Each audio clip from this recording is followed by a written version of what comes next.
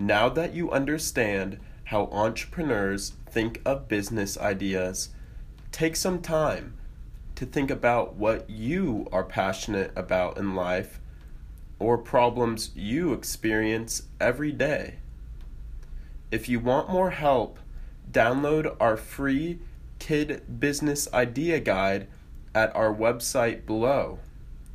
The guide will review the material we just covered and walk you step by step during the idea building process.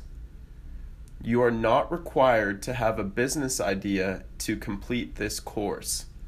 However, if you do think of an idea, you can use our Kid Business Pyramid at the end of this course to help you launch your business.